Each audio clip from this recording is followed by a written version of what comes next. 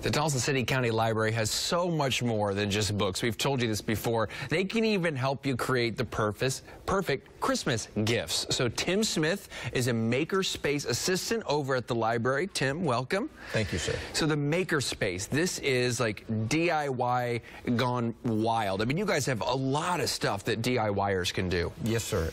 We have laser engraver, 3D printers, soldering equipment, sewing machines. We also have monthly programs people can attend. Some are pretty open where they can just show up and we have some projects for them to do. Others they may have to register for. So a do-it-yourselfer, you're always looking to make, the goal of do-it-yourself is something special and personal for that person, but also something that you can be for fairly cheaply. And so you were showing, I just saw that video of the laser engraver. Yeah. I've got to show you. So you made this. Could you hold this up to me? Yep. So you made this at the library for us. That is so cool. Thank you so much. There we go. You're welcome. And then how long did that take? I mean, maybe about 5 minutes. Really? So it's just a simple image, usually like a JPEG or a PNG. We put it in the engraver, set up a few parameters, let it do its work, and it's ready to go. That's fantastic. And we were seeing some video there from earlier. We had the stormtrooper there as well. And so some of the things that we can do with, let's just say, this is our audio lab, right? That's your audio lab. So what can you do in there?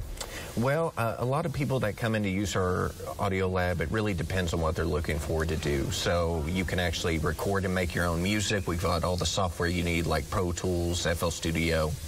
Most commonly used software.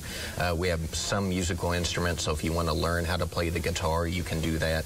And then we have a lot of online services that the library pays for directly. You log in with your library card number, and you can actually learn how to make your own music, learn the software, learn an instrument. So it's very beneficial. And some of these are very expensive if you buy them on your own, like Pro Tools, for example. So yes. That's really good. Yes. The library has several upcoming classes, DIY ugly sweaters. That sounds fun. Do you have one of those? Yes, we do have something set up for you. Intro to laser engraving, a holiday mini maker fair, and many more. You can go to tulsalibrary.org/events and sort by DIY maker crafts to see more choices. And you made this at the library. Yep.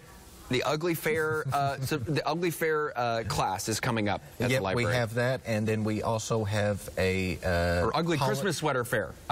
Ugly Christmas Sweater Fair. I think I messed that up. Dang it! It's just an ugly Christmas sweater program. I have a few spots left open, but we also have a lot of programs ready for kids as well. So we'll have a mini holiday maker fair specifically for children, and Santa might even stop by if you stick around. Boy, well, that's great. Well, Tim with the library, thank you so much. We appreciate it. Thank you for having me.